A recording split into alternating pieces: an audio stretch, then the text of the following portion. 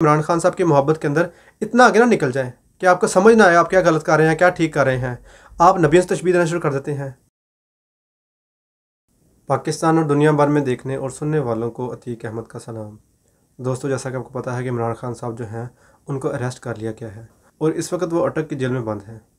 अब बात यहाँ पे ये है कि काफ़ी सारे जो सहाफ़ी हज़रात हैं वो इस चीज़ को रिपोर्ट कर रहे थे काफ़ी टाइम से, और ये कह रहे थे कि इमरान खान साहब की डील हो गई है जो जजेस हैं उनके साथ या फिर आर्मी के साथ, और फिर ये कह रहे थे कि जो कोर्ट है उसने फ़ैसला कर दिया इमरान खान साहब के हक़ में और अब इमरान खान साहब को वापस लेके आएंगे। इस तरह की बातें हो रही थी, जबकि ऐसी बात नहीं है।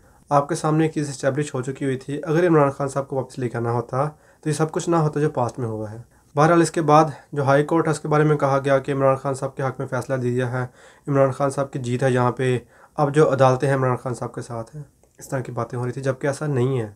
तो यहाँ पे यूट्यूबर जो हैं या सहाफ़ी हैं आपको बेवकूफ़ बना रहे हैं, आपको ये जाहिल समझ रहे हैं। दरअसल बात यहाँ पे ये है कि जो बात ये कर रहे हैं बार बार आके सहाफ़ी या यूट्यूबर्स कि इमरान खान साहब के हक़ में फ़ैसला आने लगा है, ऐसे हो जाएगा वैसे हो जाएगा, कुछ नहीं होना। इन सबको पता है कि ये चीज़ें मुतवक्के थी, जो फ़ैसले हो रहे हैं, जो इनको अरेस्ट किया गया है मुतवक्के था, इनके ख़िलाफ़ फ़ैसला आना ही था और वैसा ही हुआ।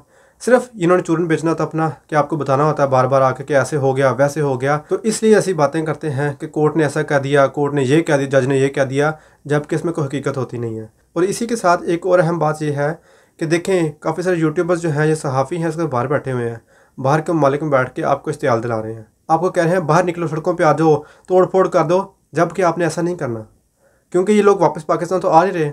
इसमें काफ़ी सारे नाम हैं जो बाहर बैठे हुए हैं। या तो अवाम इनको ज़ोर दे और ये कहे कि आप पाकिस्तान आए, सबसे पहले यहाँ पे आके लीड करें, आके हमको, हम आपके पीछे हैं। तो अगर ये लोग जो आपको इश्तियाल दिला रहे हैं, ये कह रहे हैं घरों से बाहर निकलें, तोड़ फोड़ करें, अगर ये पाकिस्तान आएंगे तो फिर पीछे के चल पड़े। अगर ये नहीं आते, सिर्फ वहाँ से बैठ कर आपको ये बातें कर रहे हैं कि निकलें बाहर, आपको ये फंसाना चाह रहे हैं, आप लोग फंस जाएंगे, क्योंकि ये तो बाहर बैठे हुए हैं। ना इनको पुलिस पकड़ेगी, ना इनको कोई और पकड़ेगा। पकड़े कौन जाएंगे? आप लोग जो वहाँ पाकिस्तान में हैं। लिहाजा इनकी बातों में नहीं आना आपने। ये लोग सिर्फ झूठ बोलते हैं, ये आपको इश्तियाल दिलाते हैं, आप लोगों को गुमराह कर रहे हैं, आप लोगों को इश्तियाल दिला के बाहर निकालना चाह रहे हैं ताकि आप लोग पकड़े जाएं। तो आप लोगों ने देखा नहीं पास्ट में जो लोग पकड़े गए हैं, जो लोग जेलों में हैं इस वक्त, उनसे लातलुकी कर दी गई कि उनसे हमारा कोई रिश्ता नहीं है, वो PTI के है ही नहीं है। लिहाजा आप लोग अक्लमंद बने। तो अगर ये लोग पाकिस्तान आके लीड करते हैं आपको, तो फिर एक और बात है।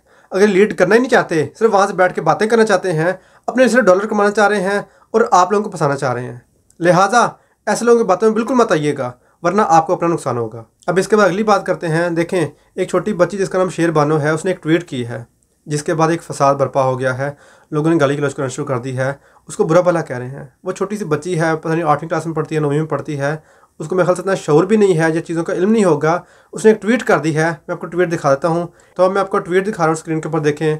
ये बच्ची लिख रही है कि कैद यूसुफ की याद आ गई है। इमरान खान साहब को जो कैद किया है उसको देख के कैद यूसुफ की याद आ गई है। जैसे हज़रत यूसुफ अलैहिस्सलाम बेगुनाह थे, वैसे इमरान खान साहब हैं, वो उसको तशबीह दे रही है इस चीज़ से। तो यहाँ सबसे पहली बात यह है, एक तो ये बच्ची छोटी है, सेकेंडली इसने ये काम गलत किया है, और मैं इस चीज़ का इम्कान रखता हूँ कि ये बच्ची ने जानबूझ के नहीं किया होगा। इस बच्ची ने जज्बात में आके ये काम कर दिया, इसने ट्वीट कर दी ऐसी, इसको पता नहीं होगा, और शायद इस बच्ची को उस वाक़े के बारे में इल्म भी नहीं होगा, तभी इसने ये बात ऐसी कर दी ना।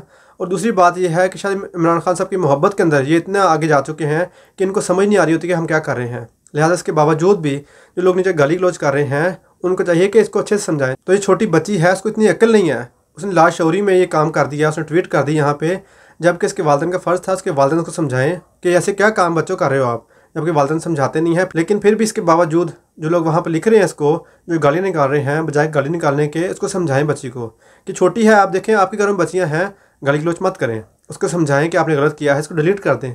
जबकि आप ऐसा नहीं कर रहे, आप उसको गाली निकाल रहे हैं, जो कि अच्छा अमल नहीं है। तो यहाँ देखें, मैं एक बात कहना चाहता हूँ कि इमरान खान साहब की मोहब्बत के अंदर इतना आगे ना निकल जाए कि आपको समझ ना आए आप क्या गलत कर रहे हैं, क्या ठीक कर रहे हैं।